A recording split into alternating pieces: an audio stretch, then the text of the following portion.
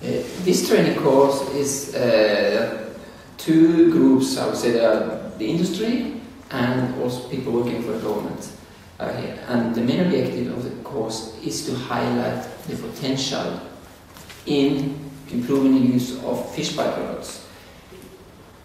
In many processing, when fish is processed, maybe 50% of the fish ends up as a byproduct, 50% ends up as a main product.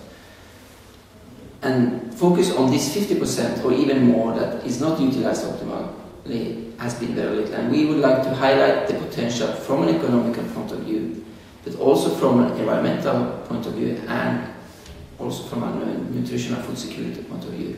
So by improving the use of this, we could, without harvesting more of the limited fisheries resources we already have, we could get much more back.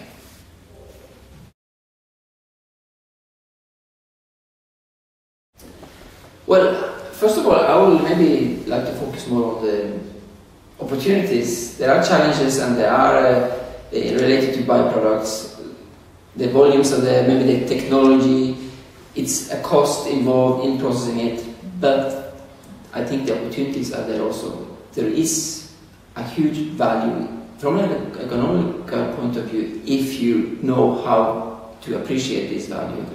And I think we have to look at how can we use this part. Now we see that there is an increasing interest in improving the use of byproduct, mainly because of the very high prices of fish oil and fish meal.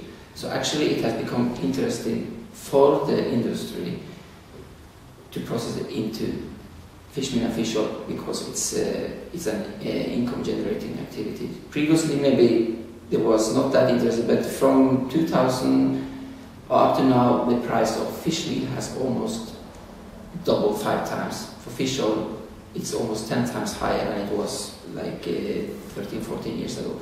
And that shows that there is a high demand for fish meal and fish oil. We cannot harvest more fish from our seas to process fish meal and fish oil. So byproducts from processing of fish for human consumption has become of great value in this context. But then in addition, some of these byproducts could also be used for human consumption. It could be used to extract other high value components, but primarily I think the big volumes needs to be converted maybe into feed or products for animal consumption. And then you can also look at more high value products that could be used for human consumption and also could be contribute to improve food security and reduce malnutrition at global level. As a raw material, the byproduct is a raw material of relatively low value, but it could be used, if handled in a proper way, it could also be used for human consumption in some cases.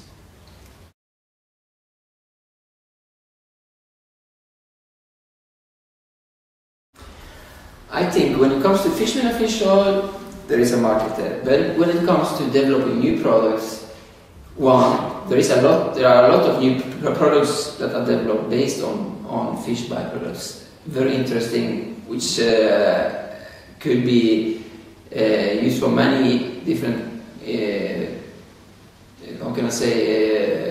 different problems could be solved. But the main challenge, I think, is if you don't have a market, you develop a new product.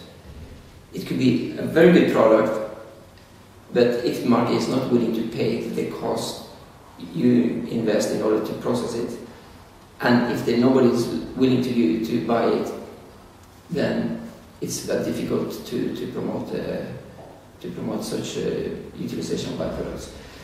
But I think for the big volumes we have fish meal and fish oil, which has a huge amount, not only for feed purposes, but for example, omega-3, long-chain omega-3 oils that we know are of high demand, more and more also demanded for human consumption as a nutraceutical. And there are great opportunities there because there is a market that is asking for it. But for other products it might be more difficult.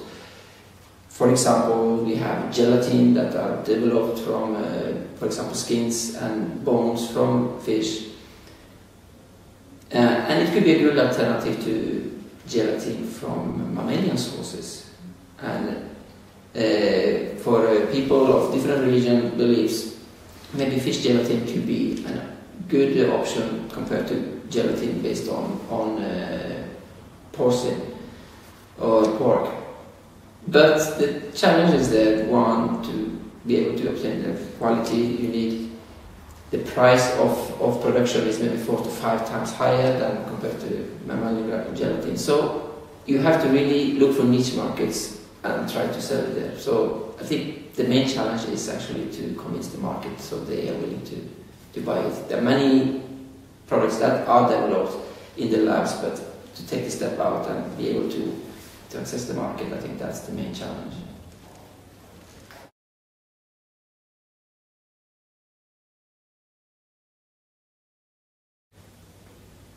When we're talking about bycatches, which are not byproducts are of course the residues after processing. Bycatches that you catch fish species that you are not targeting. And of course we should not, now I think in EU and many countries you're not allowed to throw any fish back to the sea anymore. So you have to try to utilize it. One challenge there is, of course, and I think that's the biggest challenge, is that these species that consist of the bycatch, some of them might be species that are protected and are not supposed to be fished. So by promoting a utilization of something that you, from the beginning, you should not even catch, that could be a challenge. You should not throw it away, but at the same time you can't promote it, because then it could be a targeted fisheries at the end. And that happens sometimes, that the bycatch has actually maybe a higher value than the main catch.